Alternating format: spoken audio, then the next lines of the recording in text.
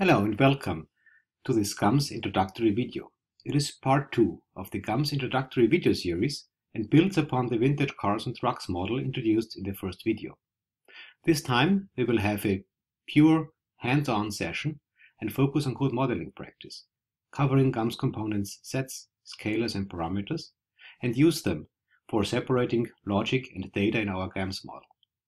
This will help us to extend our model without actually touching the model formulation and just changing the data that goes into the model in a subsequent video.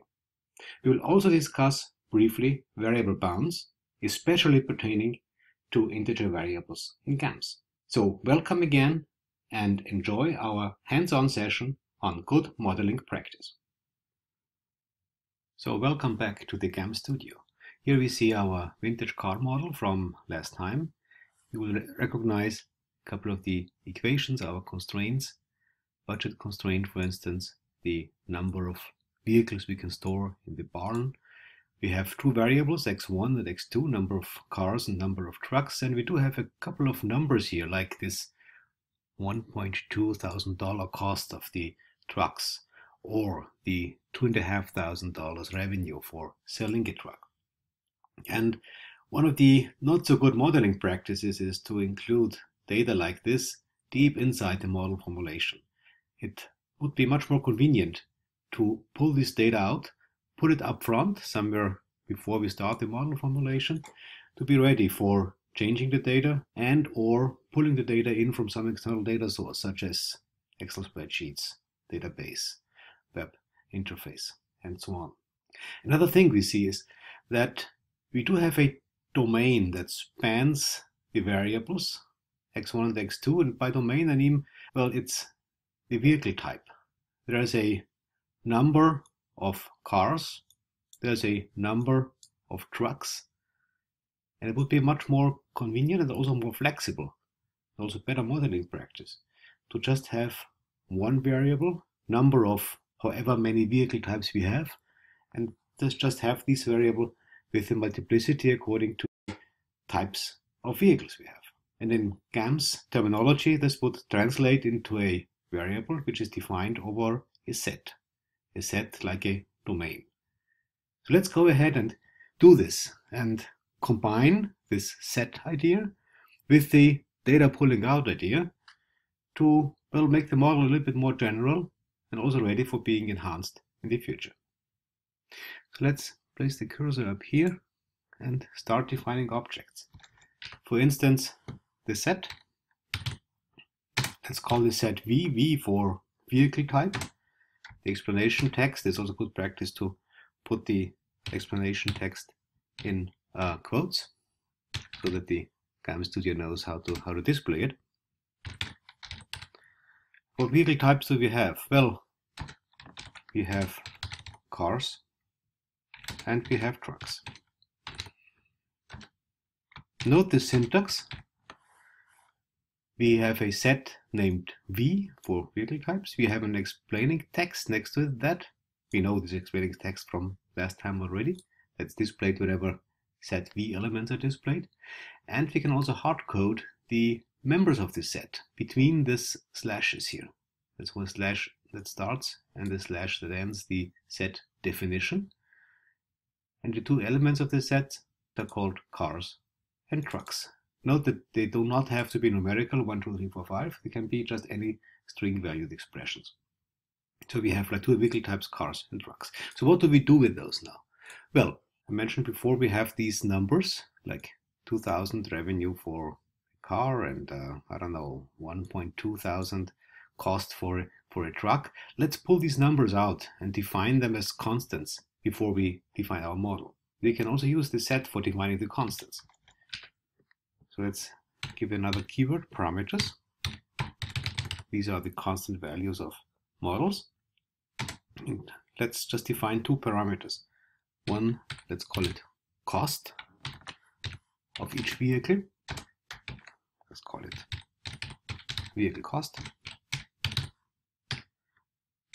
And go ahead and define it. Again, the slash syntax of define, contents of objects. And we say the cost for cars should be $1,000. That's exactly in the budget constraint this invisible 1 multiplicator in front of the number of cars. And for trucks, the cost should be 1,200.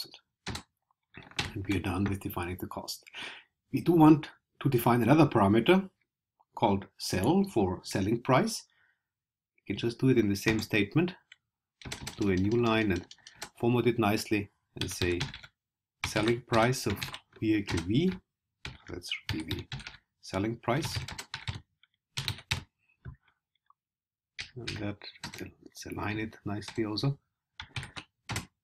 Then the same game again. For cars, the selling price should be 2,000, and for trucks, the selling price should be 2,500. This will end our parameter definition.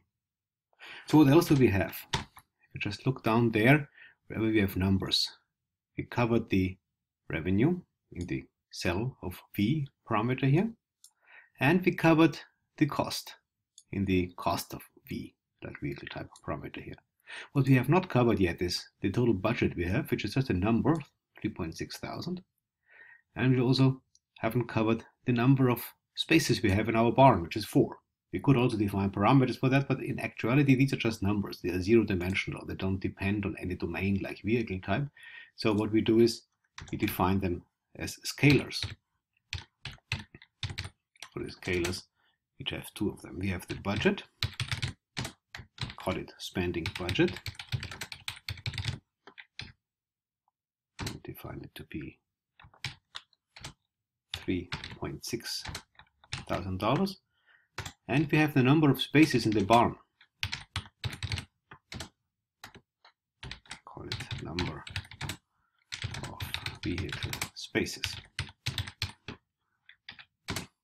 And how many do we have? 4 vehicle spaces.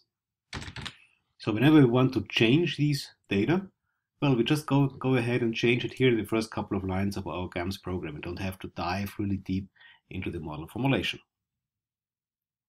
But now we still have our integer variables x1 and x2. We want to unify that, well, to be defined over the set V. So by doing that, we just do away with those 2 lines, x1 and x2. And after integer variables, we just say, okay, variable x should be the number of vehicles, and the reference to the set V tells the system that we have like 1 variable per each element of the set V, which is cars and trucks in our case. Just let's call it number of vehicles.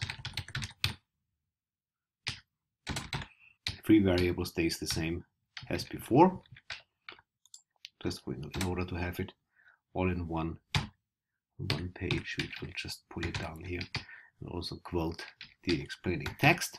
The equations stay the same. We have a revenue equation, which is the objective function. Just put it between quotes. We have the budget equation, which demands that we stay within our spending budget. And we have the cars in barn equation.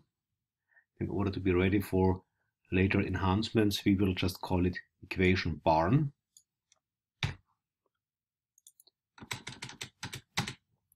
Which governs the maximum number of vehicles in the barn.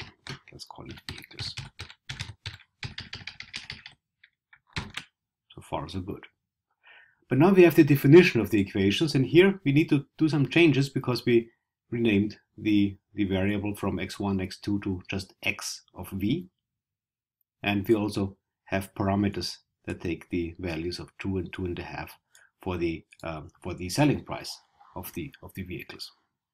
So what we have here is that z, our total revenue, equals the sum of each variable x multiplied by whatever the selling price is.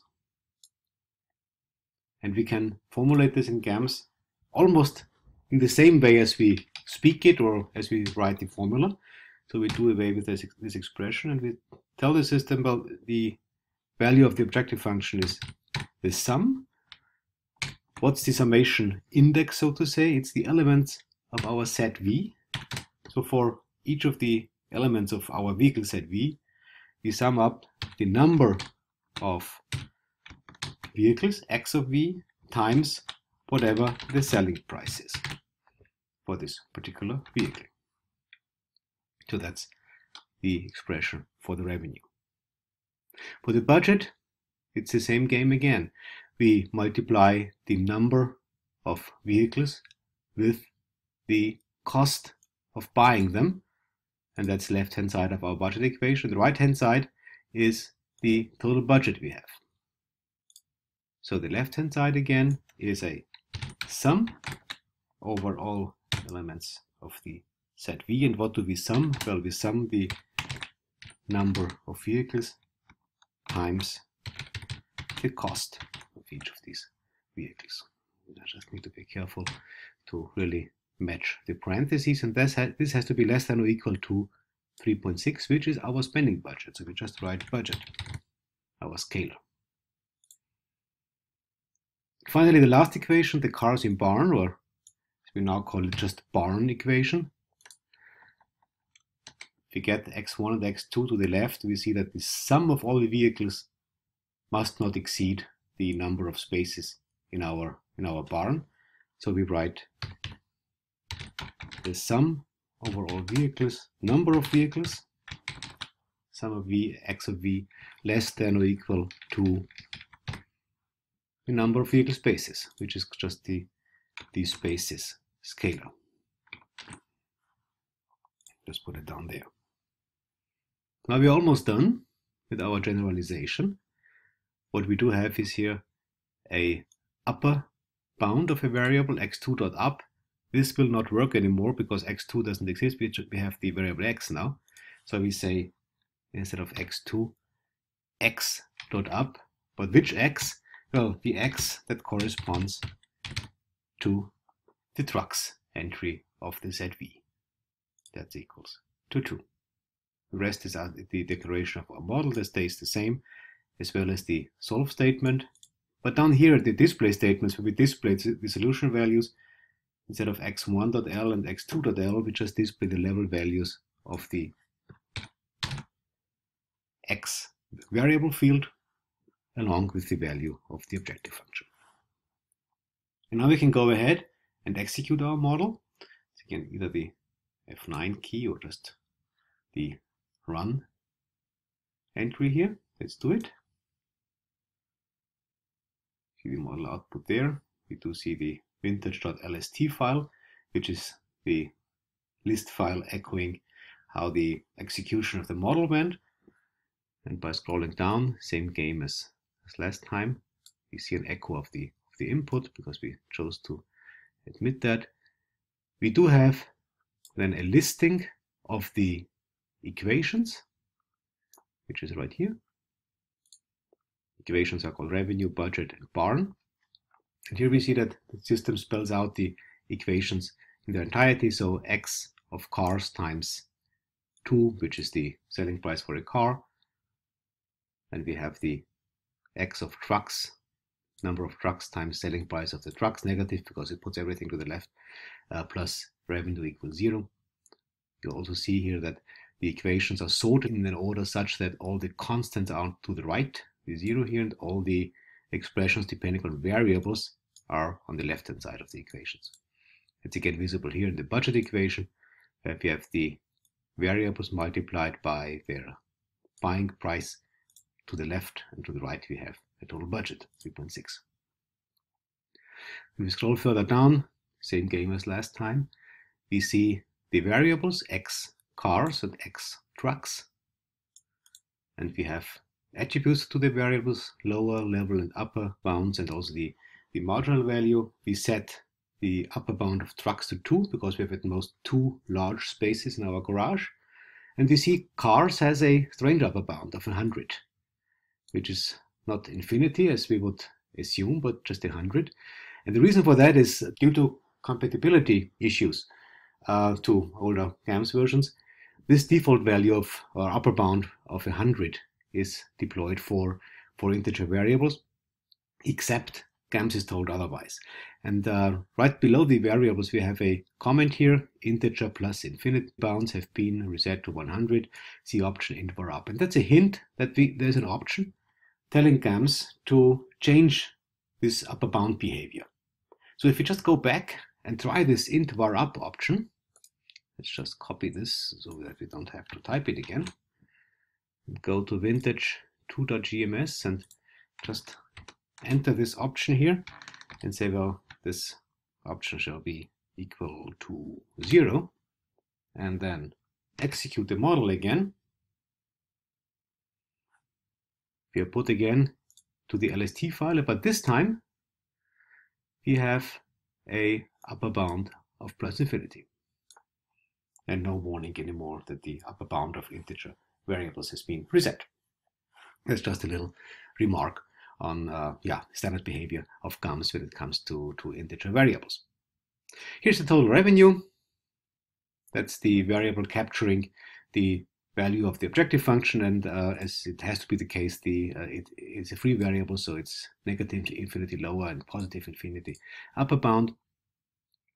If we scroll further down, we get model statistics. Just note that the blocks of variables, they're not anymore 3 blocks of variables, but just 2 blocks of variables. One block taking both values for the x, the number of cars and trucks, and the other block taking the value of the objective function, but still the same number of single variables because we have like 2 vehicles and 1 objective function value. Scroll further down, we see that we have normal completion, optimal solution, objective function value of 7, the same as last time. If you scroll still further down, I will not comment on gaps and other settings of the MIP here. You see the solution value display 1 car and 2 trucks leads to the optimal value.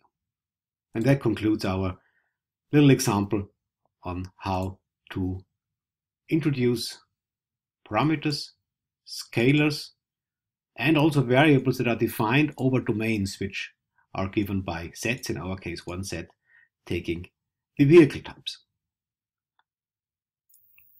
Thank you for watching this movie. For more information, please feel free to check out our sites on the internet or drop us a message. Also, below this video, please let us know what you liked about it and what you would like to see in future videos. I'm Thomas Meinl. Thank you, have a good day, and see you again soon.